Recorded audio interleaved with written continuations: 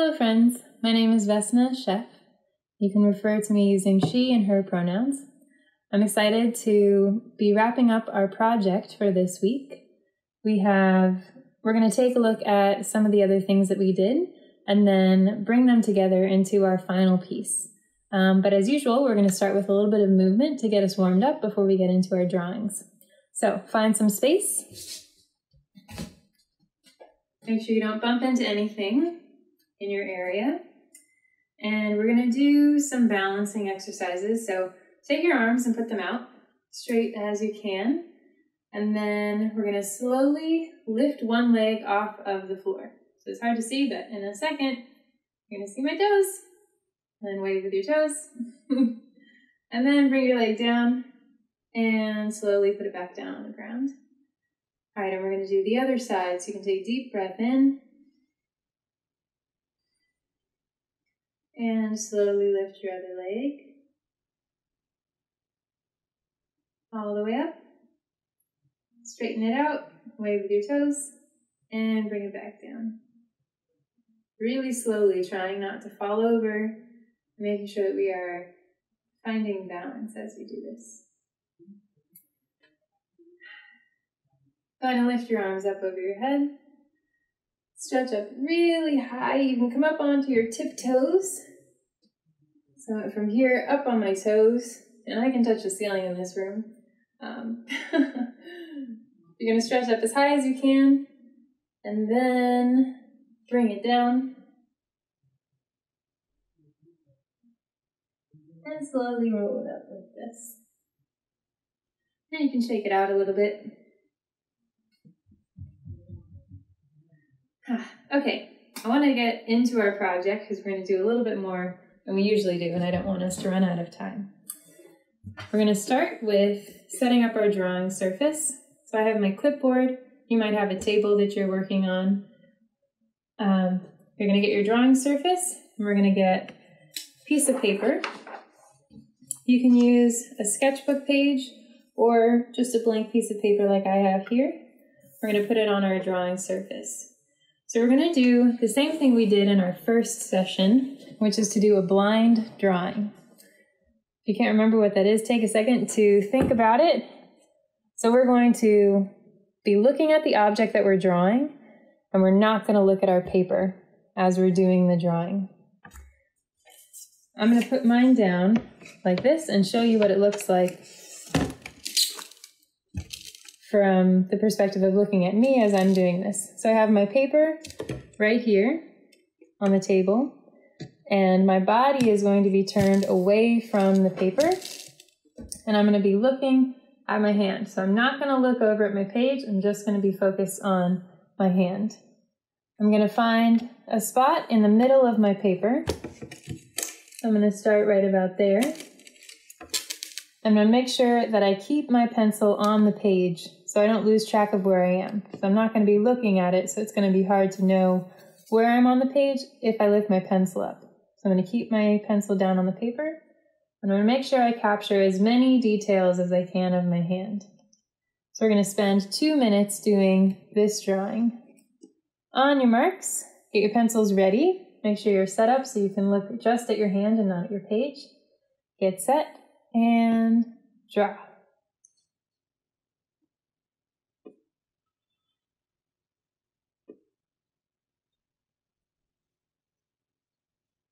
Remember the breathing we did at the beginning. That's really important to remember, especially during this exercise, because it can be kind of stressful to not be able to look at your paper. You don't know what you're drawing or how it's going to look, and that can be kind of stressful.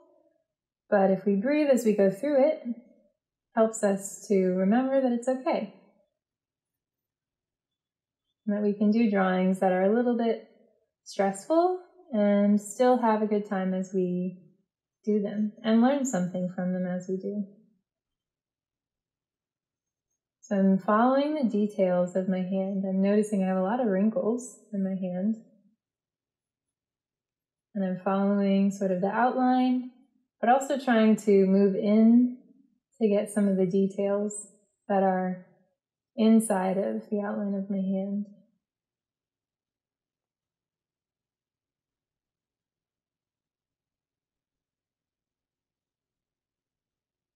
I'm noticing what shapes I'm also seeing. There's a lot of different shapes even within the shape of my hand. Each little segment kind of looks like a rectangle to me. So I want to try and include that in what I'm drawing on my paper. Not sure how it's going to turn out, but we'll see. Okay, we have 30 more seconds. So keep going, you're doing a really great job. If you did look at your paper, that is okay. Just turn back to your hand and keep looking at it and keep going with your drawing. If you lifted up your pencil, that's also okay. Just put it back down on the paper, wherever you think you are, and keep going from there. Okay. Pencils up, and take a look at your drawing.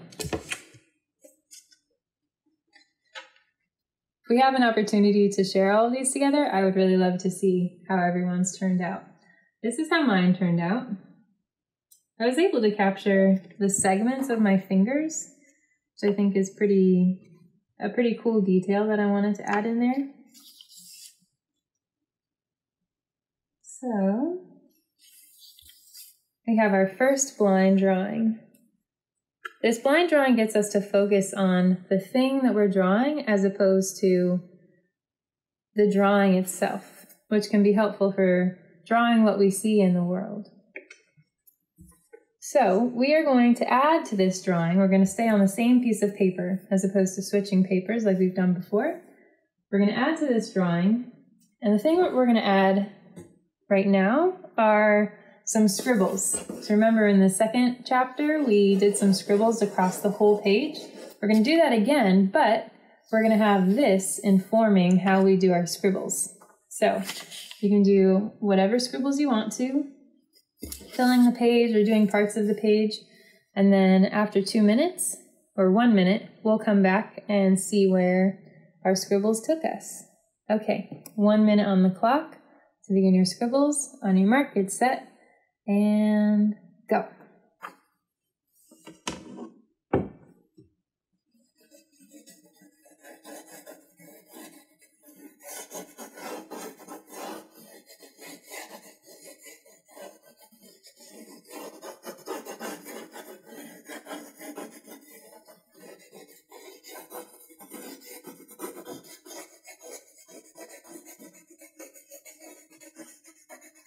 So yours may look nothing like mine, and that's great.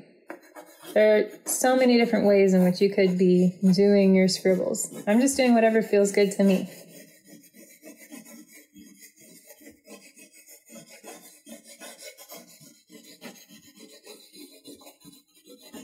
You can be filling your page, or you can be doing a kind of shape on your page, whatever you think feels nice or fits with what you have in mind.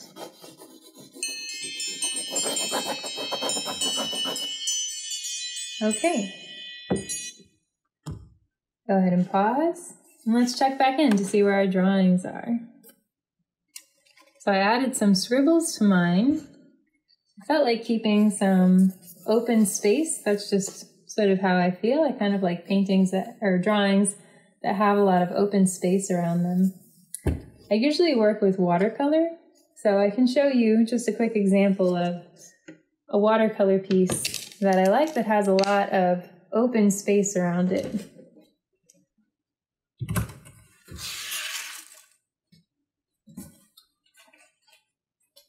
So here is a watercolor painting that I've been working on for the past month or so, and I really like the openness of the space, but having more complicated textures inside. So this happens to be of my uncle.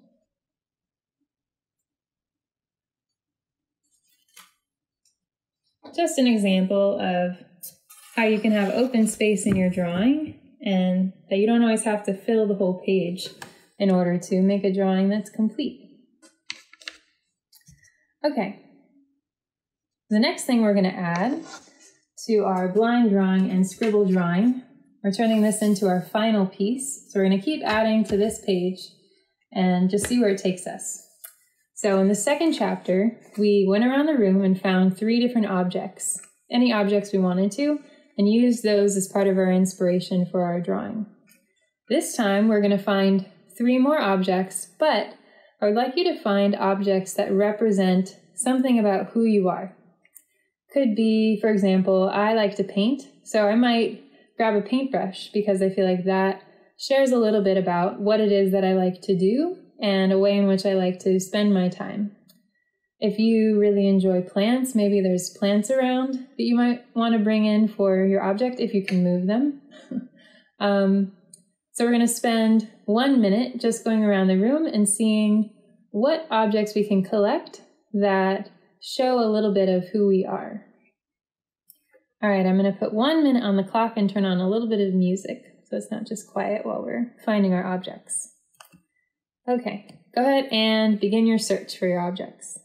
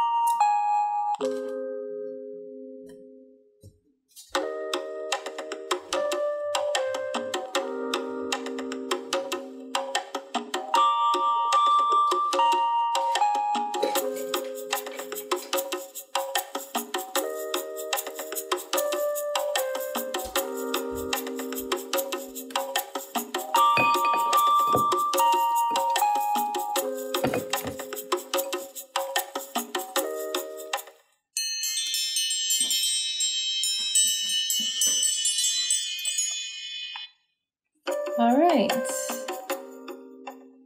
and come on back from wherever you were collecting your objects and bring them in front of your drawing area. So I'm going to share with you the 3 objects that I found and tell you a little bit about why I feel like they represent me.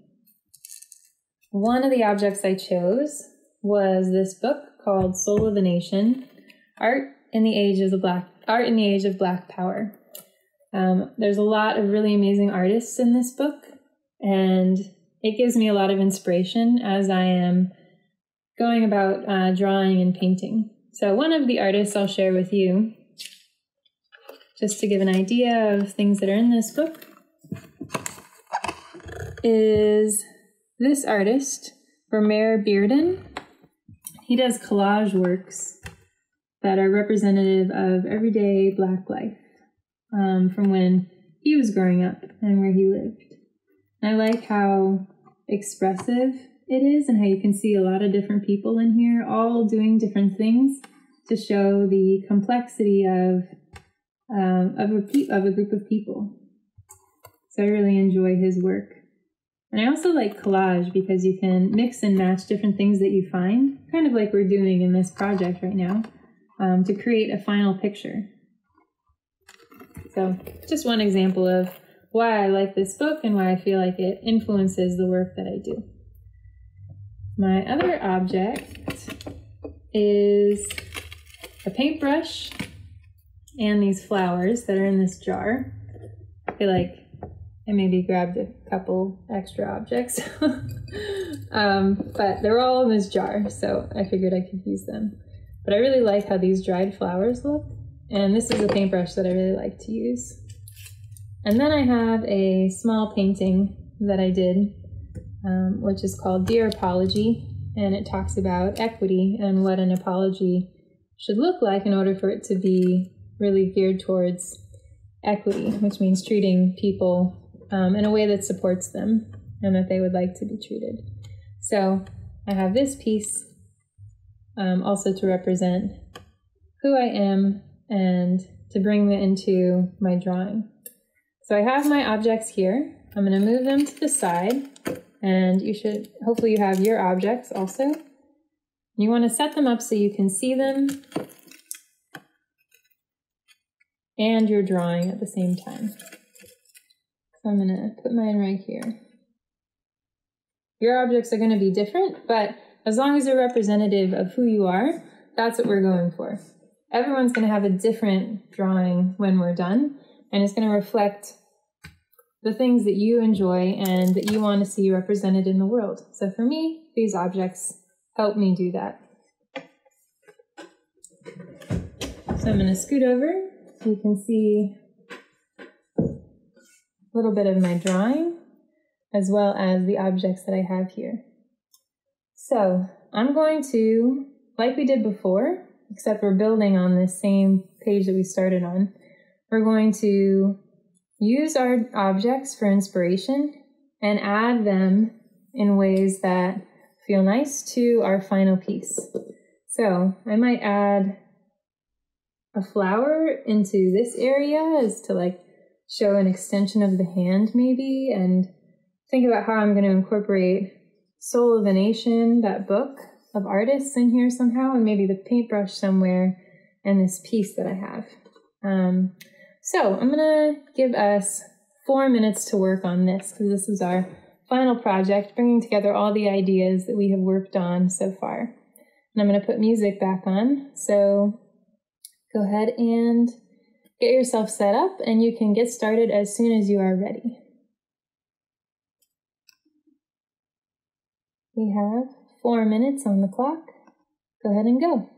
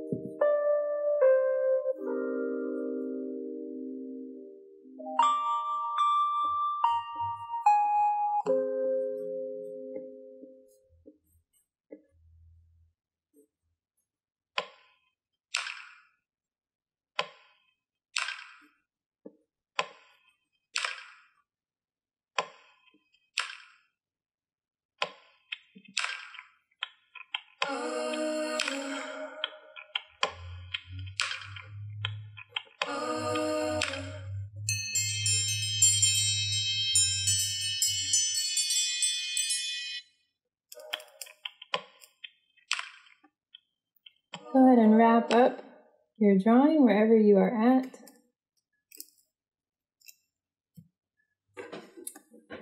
The music we're listening to, by the way, is music that I made with one of my friends who is a producer. I'm a musician also, so I was just playing some of my own beats to move us along through the project. I kind of like listening to instrumentals as I'm drawing, just as a way to keep something going on sort of like in the background and to let me really like zone in and focus on what it is that I'm working on. So here is how my project has come together. So I have the blind drawing that I did of my hand, which I feel like really speaks to how it integrates into the Soul of a Nation book, which I incorporated here, along with the flower and emotive mark movements that I did coming along here.